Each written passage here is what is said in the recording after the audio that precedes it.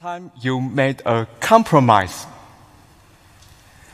Anyone with a toddler knows how difficult a compromise can be, but it's just with toddlers and surely should be better with adults, right? Not at all.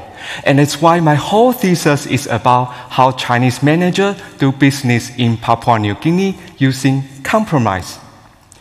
If you watch the news, you might think Chinese company operating in Papua New Guinea the same way they do in China, dominating the people, the employees, leaving no space for compromise.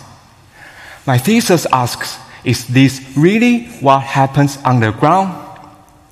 I'm an anthropologist studying how Chinese and the Papua New Guinean staff work together in the Chinese nickel processing plant. During 14 months of field work, I talked directly to two groups of employees, documenting how they learned to compromise after years of misunderstanding and conflict. The situation in the workplace was very similar to soldiers on the battlefield who reached a stalemate. Neither side could win, so both sides were forced to find a solution to stop fighting. Imagine me, a Taiwanese man, standing on no man's land trying to collect stories from the two sides. This project was not easy. Chinese multinational companies tend to treat employees differently than those in Australia or in Papua New Guinea because they expect workers to endure hardship and work long hours.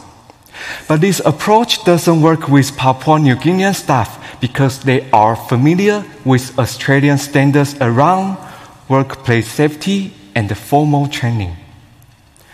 Papua New Guinean personnel were also not as downtrodden or powerless as media stories might make you think. I saw Chinese managers were forced to compromise and provide proper workplace training and rules. I also found Papua New Guinean staff were adaptable and resourceful in managing conflict with Chinese managers. I'm not sure how life might change in a factory in the future.